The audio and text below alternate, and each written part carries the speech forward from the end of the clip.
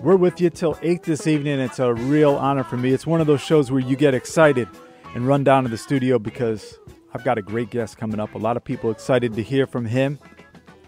He has a brand new single, a hit single a lot of people are talking about, and it's perfectly timed for the upcoming presidential election. The song is called America. He is the famed musician, producer for his own music, and he is also one of the founders in the Minneapolis music sound. He has produced the likes of Jody Watley, Adam Ant, Tom Jones, and more. His name is Andre Cymone, and we welcome Andre Cymone again to the Upper Room with Joe Kelly. How you doing, Andre? I'm doing good, man. How you doing?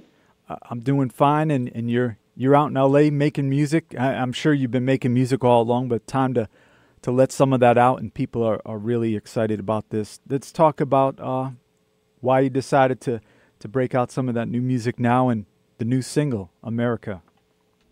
You know, it's mostly because I think that it's just a great time. I think we're in this is the most important election, I think, of our lifetime right now. And I really, really think we have a great president. And I think that he's our best hope to really move this country in the right direction. And, there's a lot of artists that are out there, and it seems like now people are starting to come together. But, for a while, it didn't seem like anybody was stepping up, doing, kind of representing, the music aspect of this. And so I just thought, you know what, I was already working on an album anyway, and I'd written the song America, and I thought it would be great to take that song and put it out there, and, all the proceeds are going to the Obama re-election campaign, and, just try to, even if I can get, 1, 2, 1,000, 500 people, to get behind it and get out there and vote, I'd be doing my part. No, where's the best spot people can go to purchase the track and hear more about the music and what you've been doing? Well, you can go to andrecymone.bandcamp.com. That's probably the best place. And then, it's on iTunes and Amazon, but that's probably the best place to go. And then, it's just $1 donation, whatever you want to donate. But, all the proceeds go to his re-election campaign. And it's funny, Andre, right now as we do this interview live here in Fairfield, Connecticut, right outside the see-through booths here at the studio, they have a White House photographer doing a presentation to the students and pictures of his, documents all through the years at the White House. So it's pretty cool. Nice time. Yeah, that's cool. That's cool. Yeah. Let's talk about the song America. And are you playing everything on it yourself, or you brought some more people in? Oh, no. I'm playing, doing this record, I just, decided, this is one of those times because music is going in such a strange direction. Mm-hmm. That's another reason why I decided to just, get back out there, because nobody's really doing music. Well, I shouldn't say nobody. There's definitely some people out there, Roots and some other groups that are really out there, and they've been out there for a while. But, just representing sort of the rock and roll attitude of music. And I just thought that that's something that needs to be really reflected right now with the climate of music.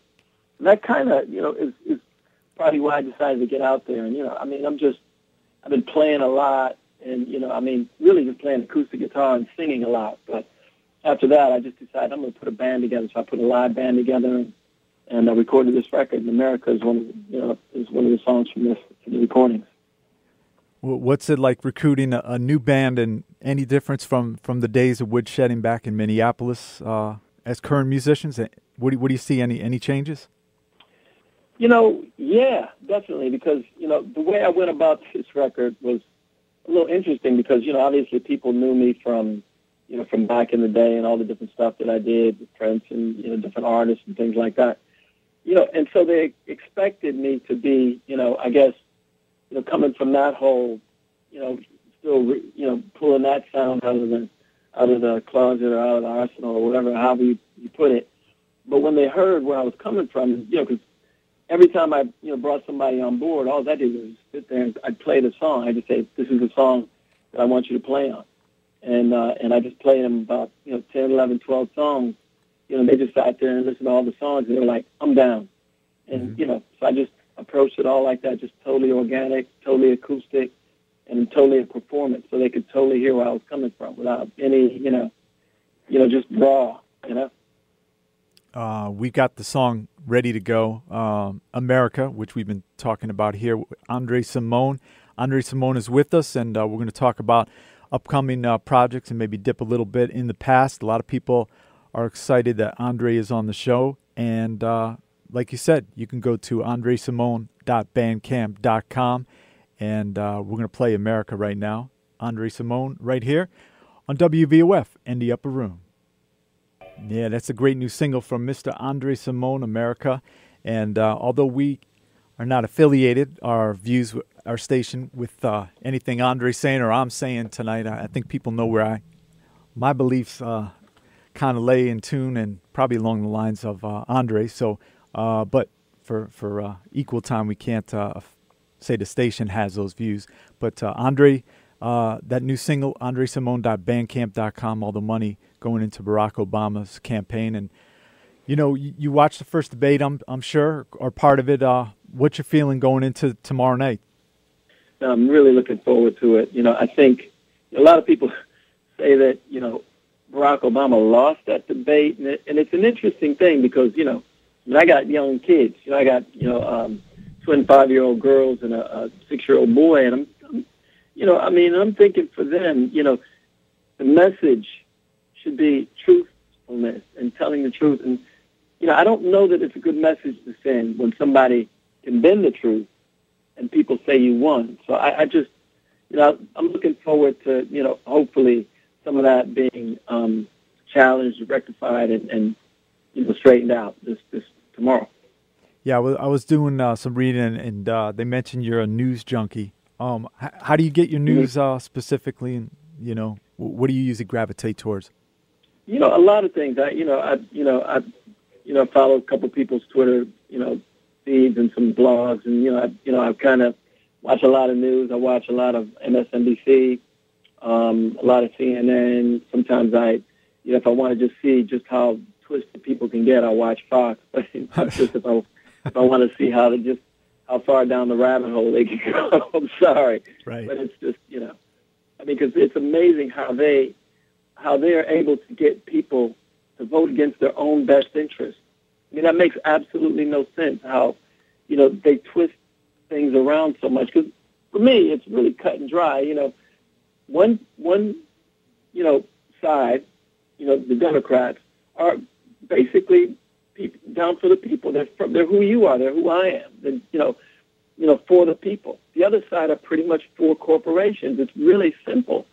And, you know, the unfortunate thing, and I don't want to get too preachy about all of this, but, you know, the unfortunate thing is, and that's why this election is so important, because, you know, there's a lot of things that if, you know, Mitt Romney becomes president of the United States, you know, God forbid, that, you know, there's a lot of pollution, a lot of, you know, environmental things that are going to go completely the wrong direction. There's a lot of gains that we've made that completely will be reversed, you know, as far as it has to do with women's reproductive rights and things of that nature. So it's so important that, you know, we continue on this forward progress, you know, and one of the other things that I think is really important to talk about from my perspective is, you know, I think after school programs like some of the programs that I was able to get involved with, you know, in Minneapolis, you know, really helped me.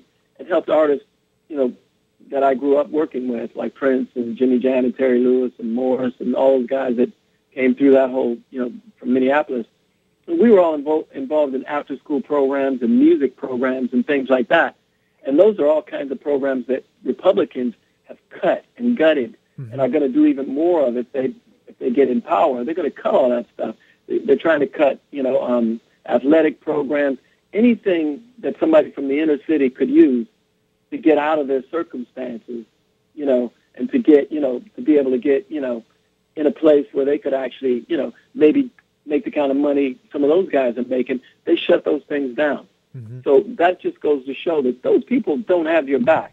You know, people who are trying to put programs like that in place and give people like, you know, young kids that are coming up right now that have a dream.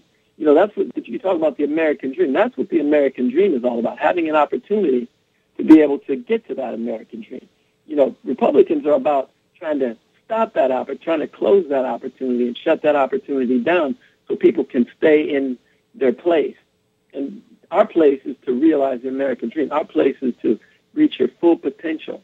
And that's what I'm all about. And that's what, I sing about. That's what the bulk of my album is about.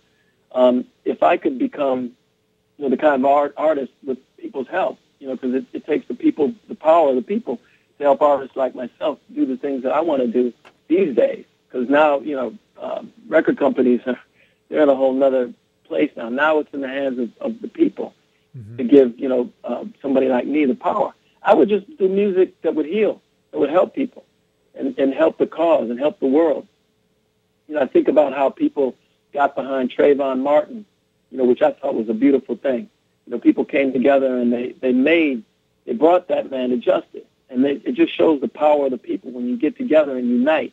And I would love to see that happen, with this little girl who was shot in Afghanistan. If we could take that same power and spread it around the world, because now we're all connected. Now we are actually a human family. I can see that power spread around the world and that same attitude, go out and say, you know what, that's just as wrong, and I'm just as outraged about that. And just have people, gather around and step up and do the same thing all around the world. We could see a major change in this whole world. And that's kind of what I'm all about. And that's, kind of what my music is geared toward. And I think anytime there's a cause, anytime I think there's some injustice, that's what I'm bringing my voice back for. And that's what I'm going to spend, my energy, my time, and I'm going to, push my music in that direction. Yeah, it's well said. My special guest right now, Andre Cymone, and he's got a brand new single called America. You can go to andrecymone.bandcamp.com and get that single. We're going to revisit from, actually this is from your first solo record, Kelly's Eyes, always one of my favorite from the record. Mm-hmm.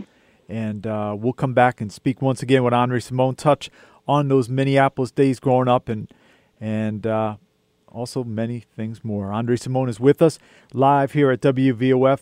This interview will be archived on our website, upperroomwithjoekelly.com, later in the week, and you can listen at your leisure. Tell a friend if you just joined in. This is Andre Cymone, Kelly's Eyes, right here on WVOF in the Upper Room, 8.5 FM. And Andre Cymone is with us, and that was some of that great songs from the solo record, Kelly's Eyes. And Andre, you want to clarify something before we get into some more other talk, right?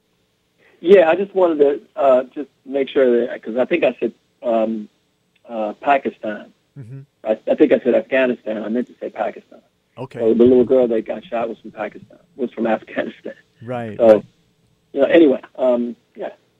Yeah, as a lot of our listeners know, and if you don't know Andre Cymone, one of the key figures in the Minneapolis music scene from way back and still goes back and plays out there. And you were born out on the Twin Cities, right? Yeah. Minneapolis, yeah. So let's talk about some of the early days. I know your mom was very influential in your upbringing, and your dad was a musician, I was reading. Oh, yeah. Yeah. Yeah, it depends on how deep you want to get into it, because,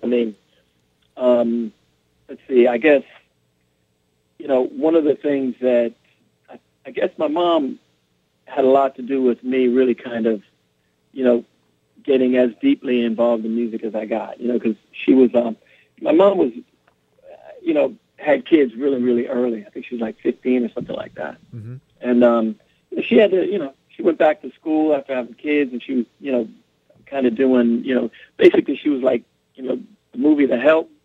Right, my mom right. My mom was one of those women. She worked for a Jewish family, when I was a kid. And she went back to school, got an education. She moved our family from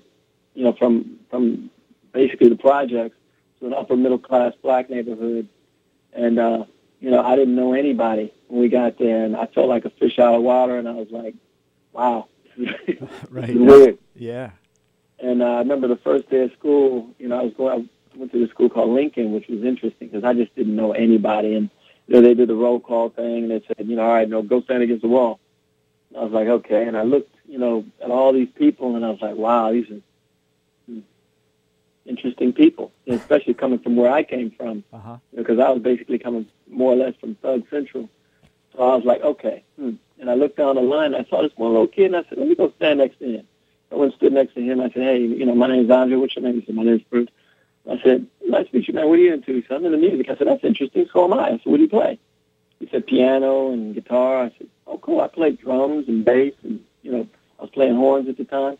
And he said, well, we should get together and jam. And I said, cool. And so we went, his dad had a little one-bedroom apartment. Mm-hmm. We went over there and started jamming, and, the dude started playing the piano, and I was like, whoa, you can play. He's playing like Man from Uncle and, the Peanuts theme song. Right. I was like, you got to show me some of that. So I was kind of playing a little bit. But the interesting thing is I looked on his dad's piano, and there was a bunch of pictures up there. Uh-huh. And I was like, wow, that guy looks familiar. I said, if I didn't know better, I'd think that was my dad. And he said, well, you know what? My dad's going to be home in a minute. When he comes home, why don't you just ask him? And I said, cool. Dad came home, and first his dad was looking like, who's this in my house? Right. And his dad introduced me and everything. And I said, excuse me, but who's that guy in the picture? And he looked at the picture, and he looked at me, and he looked at the picture, and he just started laughing. And I was like, why is he laughing? Right. And he was like, and then he said, you're Fred's son. And I was like, wow. I said, you know my dad? He said, yeah, we played in a band, and, I know your dad real well. And he said, you guys used to hang out together. You guys grew up together, basically, when you was kids. And it turns out that, I didn't know it, but I just randomly picked somebody that, I grew up with. Wow. And so, yeah, wound up being a total coincidence. So that's kind of where that came from. You guys growing up in the Twin Cities as teenagers and everything, what were you guys listening to, and how did you guys move into trying to make this professional thing work? At that point in time, Minneapolis was a very interesting place because if you wasn't in a band, you weren't cool. Uh-huh. If you couldn't play an instrument, it's just you was either then you was hustling. So it was an interesting time, and it was an interesting place. But my mom, she let us practice, and like I said, I was kind of 1 foot in, 1 foot out of kind of, where I grew up. And so, I wound up, pulling up to Prince's house in a brand new car. And, I was like maybe 14, and his mom was like, where'd you get that car from? And I had a hard time explaining. So she didn't want him hanging around with me anymore. And so that's kind of how we really got kind of tight because, when she, stopped him from being able to kind of hang out, mm-hmm. He came and stayed with us for a while. And, and spent a few years at my mom's house and lived with our family. And so we were able to really kind of, woodshed and, put the band, really get the band together and practice. And we just wound up playing around the city. And that's pretty much how, as kids we came up. And then, So let me stop you real quickly about is this a myth or a real thing that when you guys were like sharing a room, Prince or there was a line drawn or something where, is that a true story growing up? Actually, it was a true story. When he first came and stayed with us, we stayed in the same room. And that was really, really hard because he's a pretty, he was a pretty organized individual at that time. Mm-hmm. Me, on the other hand, I was like all over the map. I was like, I was into all kinds of stuff. And, I think he was just, came from a different place, and I was used to a certain amount of freedom. And so we just divided the room. Oh, okay, yeah. And then eventually he wound up, having the whole basement. I wound up having the whole attic. And it was great because, he'd write a song. I'd come and listen to it. I'd be, oh, yeah, man, that's amazing. I write a song. He'd go, man, I love that. We'd go back and forth. It became a really, we were just tight like that. And then you guys went on and doing stuff with Peppy Willie, right? And then getting off. That came a lot. Yeah. That came a lot later, but yeah, right. Definitely. Yeah. Now, when you guys were in those formative years, yourself, you mentioned Jimmy and Terry and Prince and Morris Day, but did you have any sense while you're in the midst of that? I've asked this to guys from P-Funk and people who are really influential in music history. Did you guys think that, hey, we're really going to be doing something, or you just trying to... I can't speak for anybody else, but I know for myself, when I was when I was living in the projects, when I was like, 9, 10, maybe even younger than that, 8, because, I was always performing. I was doing talent shows back then, and anybody that would listen to me, I would tell them, man, I'm going to be the baddest, whatever, and I would say Michael Jackson, Jackson 5, they ain't nothing, even though they were, like, unbelievable. I mean, Michael Jackson to this day is the most unbelievable, talented individual I've ever seen sing, dance, and perform. But at the time, I just, there was no doubt in my mind that one day I was going to be, up there on the world stage doing whatever. And, we put our band together. I was like, man, we're going to be the baddest band and blah, blah, blah, blah. And, we had, Morris's mom was our manager. She had gotten Isaac Hayes to, he had heard our demo tape, and he was going to sign us to a deal and told us we were going to have tutors. I quit school, thinking that, I was going to have a tutor and all that kind of stuff. And then, next thing I read in Jet that Isaac Hayes was bankrupt, and, I had to go get back in school. Right. I had to make up for them lost months. Right. But no, yeah, it was a blast, though, I got to say. We're gonna get into some music, and this is just, this song just, my wife loves this song from years back, and as well as I do, and the video's cool. Andre Cymone and Prince, the Dance Electric, and the video's cool because you remember Louis from Soul Train, right? Oh yeah. Yeah, he's in there making the appearance, and Louis still doing his thing out your way. Yeah, he's cool. Yeah, he's cool. So give us a brief synopsis about this track getting together and all these years. And have you heard Prince? I think Prince even did something in tour rehearsal with this song too. I heard, recently, yeah. He played in Chicago, and I heard he just completely tore it up. And I think my sister was at the show, and she said he gave me a little shout out, which I really appreciate. The song came together. He had basically a lot of success doing, I think Purple Rain and doing The Time and Vanity and, all the different groups. And, I was completely detached from all of that. I was doing my little sort of, space, live new wave kind of thing, just trying to do something that was totally different than all of that. Mm-hmm. And I think that, he wanted to just, reach out and maybe do something together. And, I thought, okay, cool. And so when he called, he said, let's do this thing. I was like, okay, let's do it. We wound up doing a Dance Electric. Yeah, this is a really powerful song from Andre Cymone. And I got to say, I got the 12-inch record because I bought the 12-inch record when it was out. Red Light, another great song. Mm-hmm. When the B-sides were really good stuff back then. Thank you, man. I appreciate that. Yeah. This is Andre Cymone. Andre Cymone is with us here at WVOF 88.5 in Fairfield. Those musicians who grew up there and made the music like Andre Cymone and Prince and The Time and everything, they say there's a certain way they funk in Minneapolis. Yeah, it's a whole different kind of funk. But, I think it comes from, and just in all honesty, it comes from, from some of the, people that used to funk back in the day, like what you was playing earlier. Mm-hmm. Parliament Funkadelic, George Clinton, right. The Sly and the Family Stone, the Ohio Players. A lot of those groups are groups we used to do. Stevie Wonder.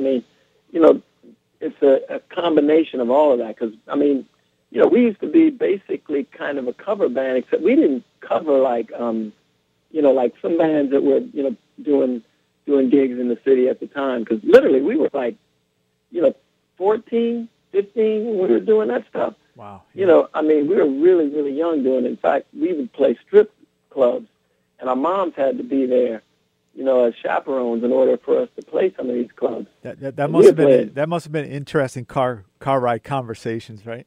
It was. Because, basically they had to, because we were always looking under the curtain. Uh-huh. They were like, come on, guys. It was really, when I think back on some of that stuff, because, it was really, really an unbelievable time, we had so much fun growing up being able to play music in some of those places.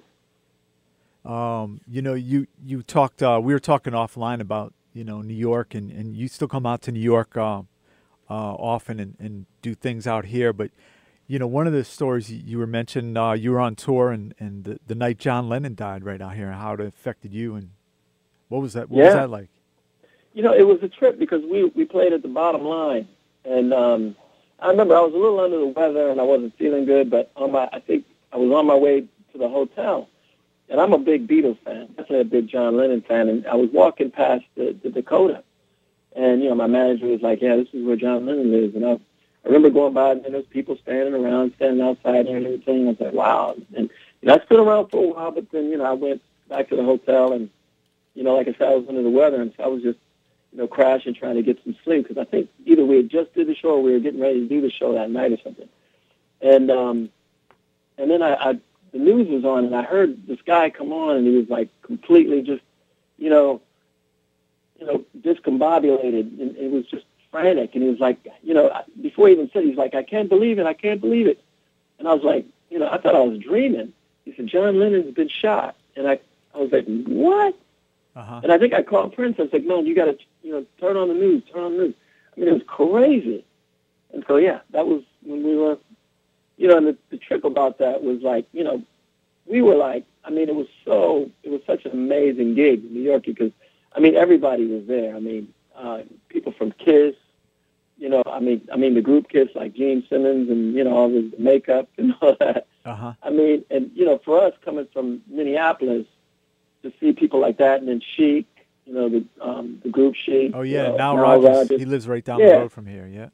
Yeah, they were all there. In fact, we wound up hanging out with the girls from Chic. I probably shouldn't even say this, but we wound up hanging out afterwards, just kicking it and hanging out. Man, it was a great time, and it was unbelievable seeing people, that we respected in the music business that were out there in the audience coming to this show because they had, heard about what we were trying to do, and yeah.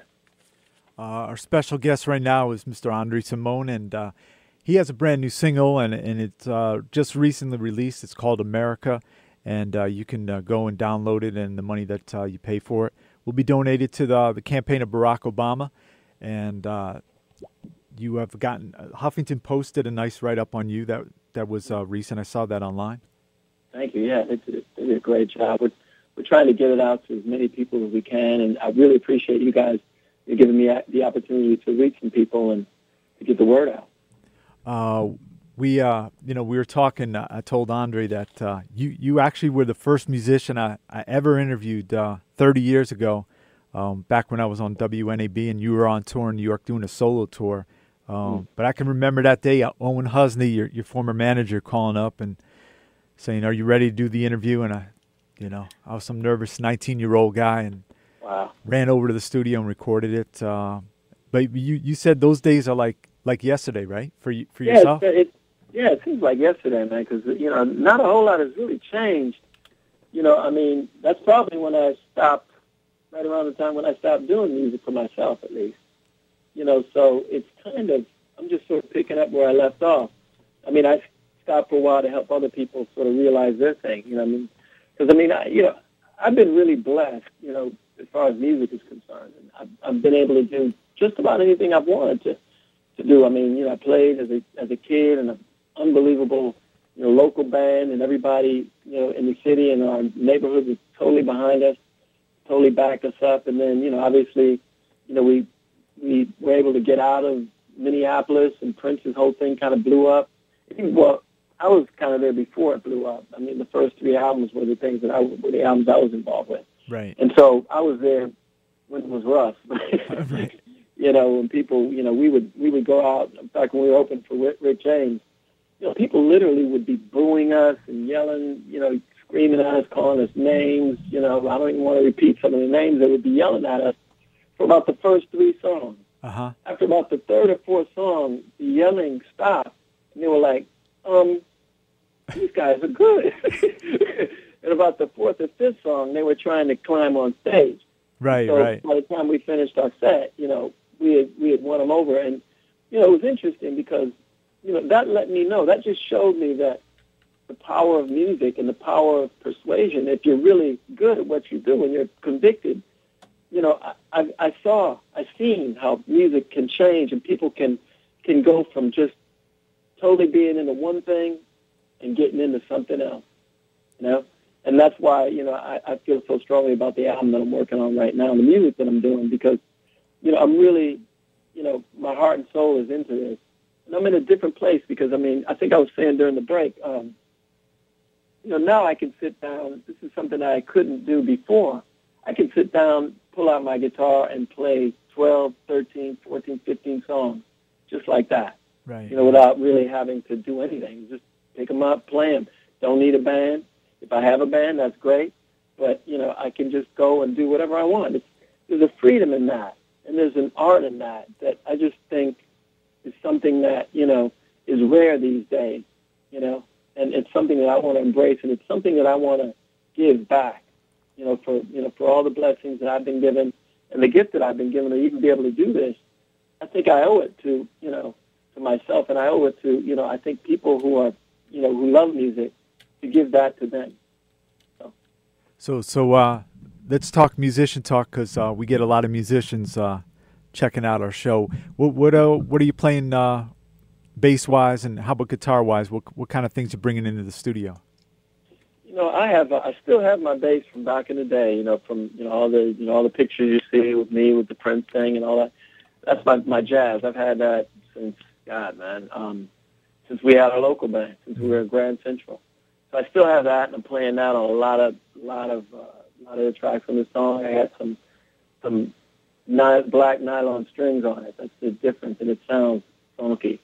I have a Motion B, a Yamaha Motion B. I have an Ibanez bass. Not a whole lot. Because actually I didn't play a lot of bass on this particular record. I actually put a band together, and so the keyboard player. I was lucky to get these guys because they're really unbelievable. The keyboard player is out on tour right now with Madonna. His name is Ricky Peugeot.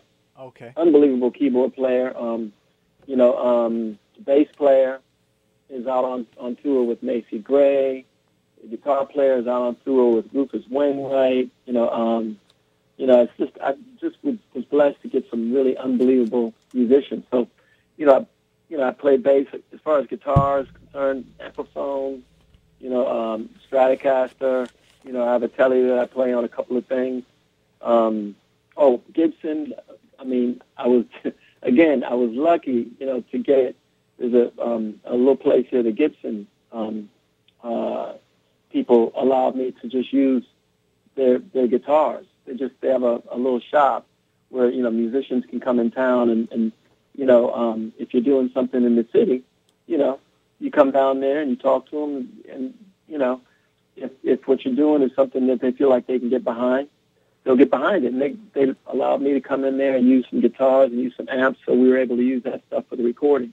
And so all the sessions were live, and it was just, it was great. Yeah, we look forward to all that new music coming out, and we're going to go back in time just a bit and then come back and wrap it up with talk about the current stuff. But people are such a fan, including myself, of some of the great production work you did when you put your solo work a little bit to the side. But how was it? We're going to play something from Jody Watley, Still a Thrill, but getting into production mode, what's that like? And of course, Jody Watley went on to big fame that you were an integral part of that. What was it like working with all these great artists and putting your spin with them? It was amazing. I think Jody Watley, for one thing, she's one of the most underrated singers out there. Because she's got an unbelievably pure, clear, crisp voice. You hear it in some of the Shalimar songs. Whenever you hear it, there's a distinctive sound, and I think her voice is that sound. So it was beautiful working with her. I think she's really talented and underrated. I think obviously Adam Knight is just. That was, I think, the most fun I've ever had. Just recording and just doing music, because he's just, him and his guitar player. They had me in stitches. I had tears rolling out of my eyes most of the time while we were doing the recording. Where did you record that record? We recorded here in L.A. Oh, yeah. Okay, yeah. Yeah. Tom Jones was, that dude is just, I've just been blessed because, even working with him was just something that was surreal. It was surreal working with that guy. Because he's Tom Jones, for one thing. You got, hey, Andre, listen, look at that song. It's like, dude, it's a Tom Jones, though. So, him, Tina Turner. Tina Turner's thing was interesting because I wound up doing it. She was in Germany, and I couldn't leave. I couldn't leave the country because I was supposed to be working on my own album at the time, and I just signed to MCA, and so they wouldn't allow me to leave. They were like, I couldn't do it. So I had to produce her over the phone, which was unbelievable. So I had to go through, the engineer and her and her manager and back to me, and that was a strange one, but it was still fun, And then just, I've done a lot of other artists, and Jermaine Stewart was fun. Yeah, rest in peace on Jermaine. Yeah.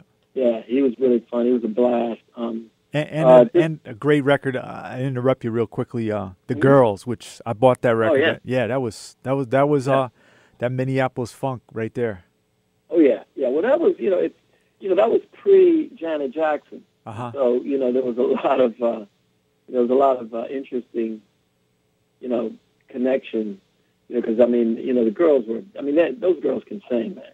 To this day, they still can sing. And that record probably should be re-released, or somebody should do something with that. Some people reached out to me and asked me if I was interested, and I said, look, anything I can do to help you, because those girls are talented. Right. Yeah. So let's get into this song right now. Jody Watley, written and produced by my special guest right now, and has been for the last hour, Mr. Andre Cymone. We'll come back and talk one more segment with Andre, and definitely check out his latest and greatest song. Just a tip of the iceberg on what's going to be coming out from Andre. You can go to andrecymone.bandcamp.com. The track is called America, and this is Jody Watley, Still a Thrill, right here on The Upper Room with Joe Kelly and WVOF. Of course, that is Jody Watley, Still a Thrill. And we were talking off air, Andre, and said that was a funky track. Still is, right? Yeah. I forgot how funky that track was. That's right, yeah. You've made some great records, produced great records, and let's talk about. We've got about 6 minutes to go. We want to play America again from Andre Cymone, but some of the tours that you've done, both with Prince and solo tours. You have some memorable venues that you love playing at. I'm sure there's some ones you never want to revisit again, but yeah. Honestly, for the most part, it was pure fun. There was a few things that got to be a little interesting on the tour because, I'm one of those kind of people that really, really take what I do serious, and when it comes to performing, when I go up there, I just, I give it 100, 80, 90, 100, 200%, so a lot of times that would get in the way. People would think that I was cocky, because I'd come off stage and I wouldn't be wanting to chat and things like that. So, the other bands would think, they think they're all cocky and blah, blah, blah, blah. And it wasn't even like that. So there was some things like that. But other than that, it was just fun. It was just, there's lots of places we played that are memorable. I remember in Denver we did a gig that it was the first time we did a gig where, we got mobbed. And I had a little bit of that before, but not to this degree where, we got mobbed where it was like they were trying to tip the whole, I think our dressing room was in some kind of an RV or something. But they were tipping it. They were like, I thought it was literally going to tip over. And so they had to get us out of there. And, they put us in, in a limousine and then we raced, and actually somebody got hit by the limousine, and then there was like 10 cars following us, and then we got to an intersection, and our tour manager jumped out and tried to stop one of the cars from following us, and the next thing I know, they take off with him halfway sticking out the window. It was insane. I was like, and then that got to be kind of, normal.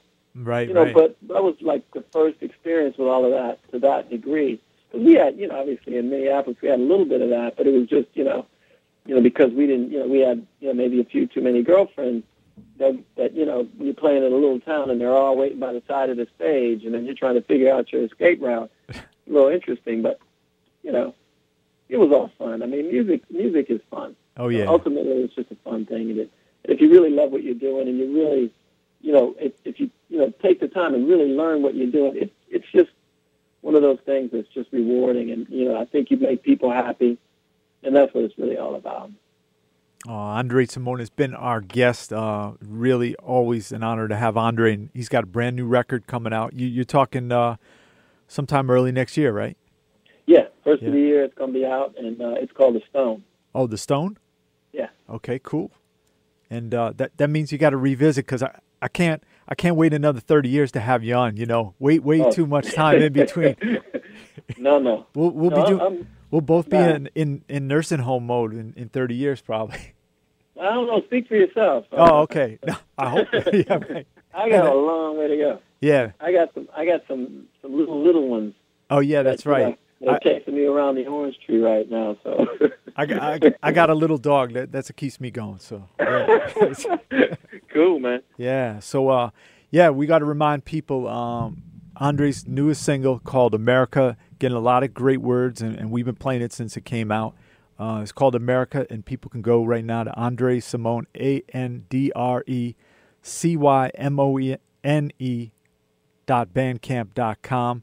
And if you purchase it, the money goes to re-elect Barack Obama. And I mentioned before, it's not affiliated with WVOF or it's Andre's choice, and we commend him on that. And I got to say, anytime Jesse Johnson is in the White House playing guitar, we got to keep a rock in the White House. There you go. There you go. Yeah, when I turned it on, I saw Jesse playing right. there. That was something. So that's cool. Yeah. So hey, thanks again, brother. And, my pleasure, man. I appreciate it. And hold on, we're gonna give people a listen of America by Andre Cymone. If you missed out on this interview and want to hear it in its entirety, we'll be re-airing at upperroomwithjoekelly.com in the archive section in a little while, shortly this week. So thanks so much, Andre. Thank you, man. I appreciate it. All right, America. Appreciate everybody.